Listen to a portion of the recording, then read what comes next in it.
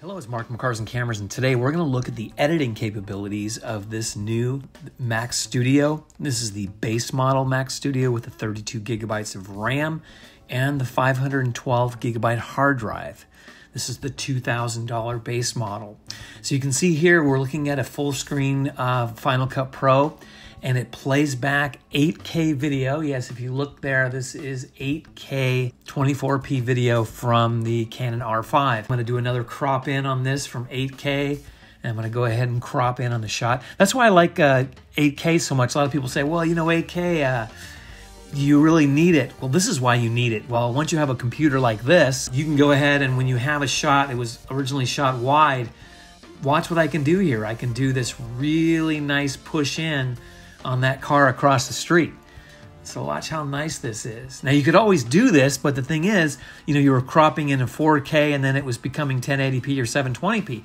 But here as I crop in, I'm still safe within that 4K. You know, I'm still about 4K when I crop in. So I haven't really taken it past that limit yet. So you can see here when we go full screen, just click it and it's playing it back great.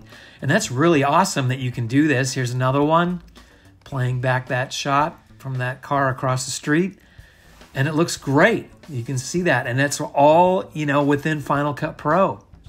So it really works well. That's one thing about this computer. It is handling the 8K footage, no problem. Now, I was handling 8K footage on the M1 Mac, not a problem either.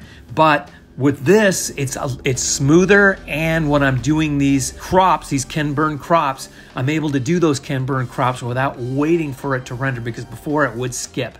Now here, let's try this. What we're gonna do here is we're gonna play back this 8K ProRes file. I did that earlier, and let's just see how it plays. And this will play back the same, I can play this back no problem on the M1 Mac.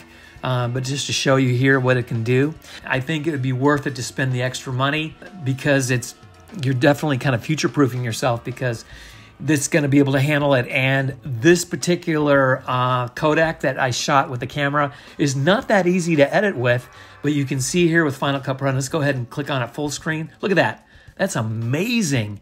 This can really speed up your workflow. It really can. So guys, I hope you enjoyed this quick look at editing 8K with the new Mac Studio.